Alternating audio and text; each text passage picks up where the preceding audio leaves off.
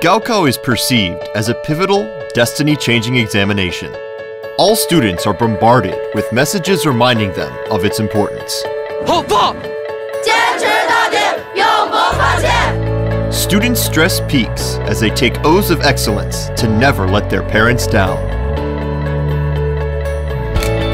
But McDonald's heard a different voice and unlocked an unspoken empathy by launching My Gaokao Pass. Through China's social media platform, visitors personalize Gaokao passes using photo filter technology and relive their student days.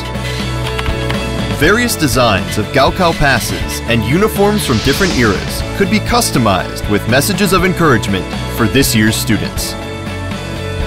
This activation immediately inspired nationwide nostalgia of Gaokao.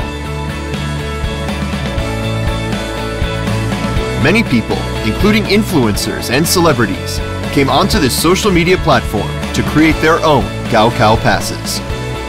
In just a week, the McDonald's passes exceeded the actual number of Gaokao students. More importantly, the press started to talk about Gaokao very differently. So I think it's misleading to, equate Gaokao to educational equity and social justice. By giving this year's Gaokao a human touch, McDonald's received high scores from the public and raised business at the Golden Arches to new heights.